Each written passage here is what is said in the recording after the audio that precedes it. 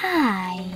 In front of me is Samsung Galaxy A05s, and today I would like to show you how you can delete any password from Google Passwords Autofill.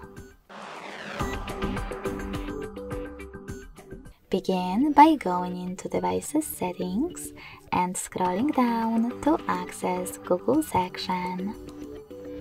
Then tap on Autofill, Autofill with Google, and Google Password Manager. Following that, just tap on one of your passwords that you wish to get rid of and enter your current login method. Then click on Delete button right next to the Edit one and confirm your choice in the pop-up. So when I do that, as you can see, my password was successfully deleted. Thanks so much for watching. If you enjoyed this video, don't forget to leave a like, comment and subscribe. Bye!